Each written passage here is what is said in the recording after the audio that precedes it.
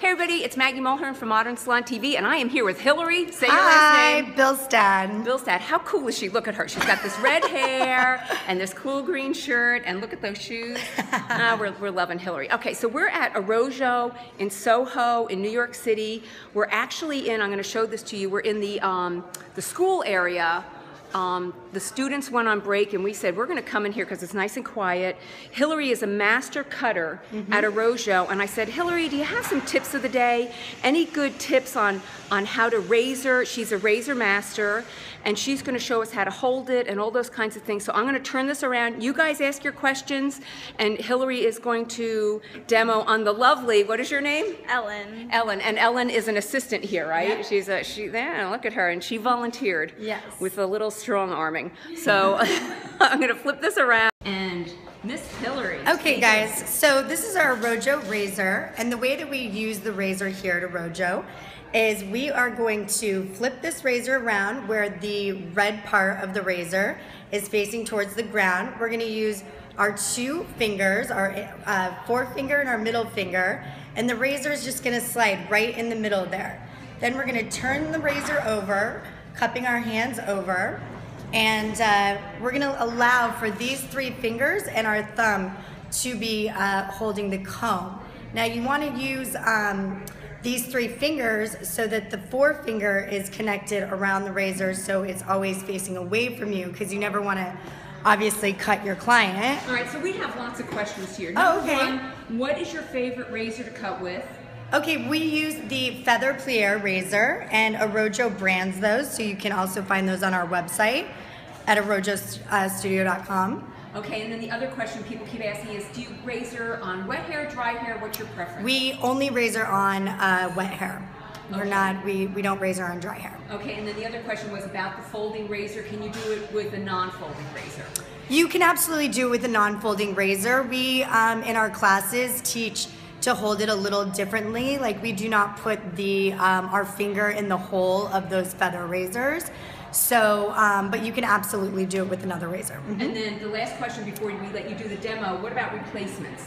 The blade replacements, we have, they come in a packet of 20 blades, and I usually use about 2 blades for every haircut. Or I'm sorry, 2 haircuts for every blade. Okay, cool. So give us a little demo. We're going to be right here following you.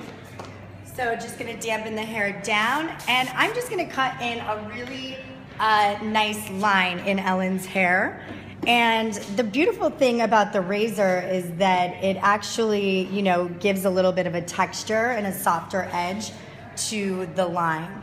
So I'm going to come in here, and I'm just going to do shorter strokes, which is called closed blade, is what we use the term for. Coming on through. If you have a little bit of an edge, you can cut that right off. I'm using the fine teeth of my comb. And again, a closed blade. And I'm sorry to be right so on top of you, Hillary, but this is a better, does your razor have a guard on it? It does not, but we do have guards available for our razors when we sell them. And is this flat against the section or at an angle? My blade is somewhat at an angle, but my fingers are flat to the section. And I always want to be able to see my section underneath. And you can also, when you're razoring, it's kind of all about the feeling of the hair, so I can feel my guide underneath kind of melting away. See how you can get just a nice soft line in there with that. So against the skin, somebody's asking, can you use it against the skin? Well, that's if you want to draw blood. You can use it against the skin. I would suggest being a little bit more comfortable with the razor before you start using it against the skin. And then when at the end of this, somebody wants to know how to hold it if you do not have a folding razor, if it's not folding. Okay, so if you don't have a folding razor, you're going to kind of hold it like you would hold a pencil. So it would be hard, but it'd be kind of like this. I gotcha. Yep. So if it was straight up and down, you would be holding it like this. You can even put your finger out so that you get like a little bit more precision to it. All right, this is a question from me, Maggie Mulhern.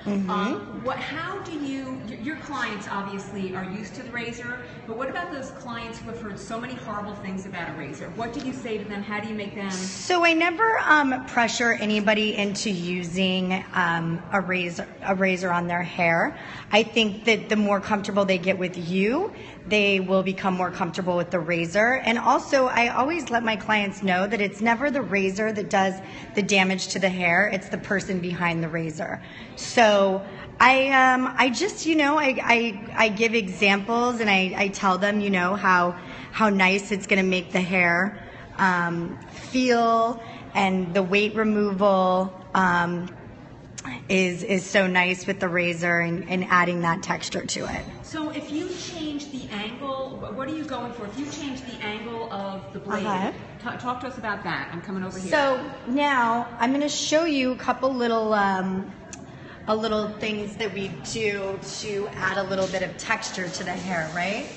So if I come in with this section, we do what we call tipping to remove the weight. So wherever there's dark areas, you wind up the razor before it hits the hair. We call it air before hair. And as it hits the hair, I'm just gonna come in here with a consistent motion and just remove a little bit of that weight.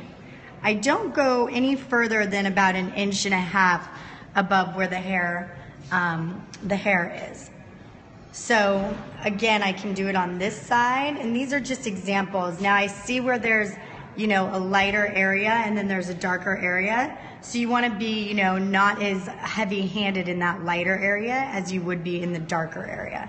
So I'm kind of moving on through it. I haven't really hit the hair. Now I've hit the hair, and I'm working in to make that a little bit lighter.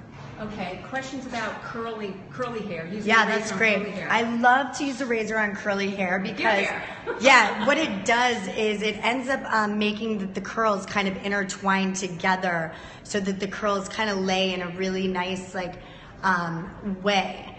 And I think that sometimes when you're cutting with the scissor, your layers and everything are kind of one on top of the other on top of the other. And then when you use the razor, it's going to kind of melt together and make a beautiful, beautiful shape. Okay.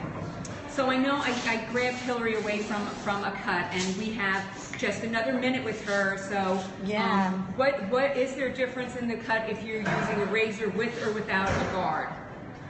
There is. The difference between using a guard and not using a guard is that no matter what, the hair is going to always hit the guard first.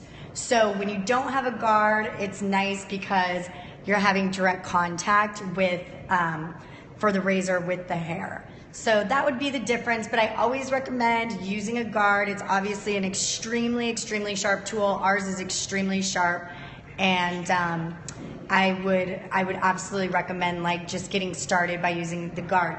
The other nice thing about our guards on this razor is they're removable. So you can remove it, and you can also pull down the guard so you can get a little bit of direct contact with that tip and work on that tipping technique that I had showed you. All right, and how often do you change your blades? I change my blade about every 2 haircuts, unless I have a really big haircut with a lot of hair, then I would put on a fresh blade. Okay, so, cool. Yeah. All right, so my last question is, why wet? How do you feel about wet versus dry? I know we started with that, but do you ever do it on dry hair? I don't ever cut with my razor on dry hair. When the hair is wet, you get a little bit more slip to the hair, and it's just going to honestly be a bit healthier for the hair. Instead of when you're razoring on dry hair, the ends are going to split, and it's just not going to look as good. Okay, so last question. Yeah. How does one get more information about Arrojo?